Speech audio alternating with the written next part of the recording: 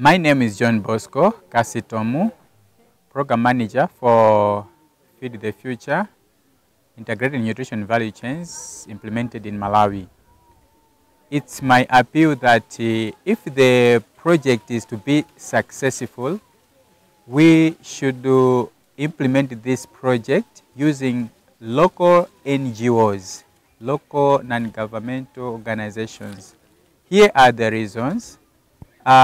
As I stressed, it's community-based, and the local know the dynamics of the communities, and so the learning curve is not all that long for people to change their behavior. The project is to do with behavior change, and so it's the people themselves that can implement and see where they can improve on changing the behaviors. Thank you.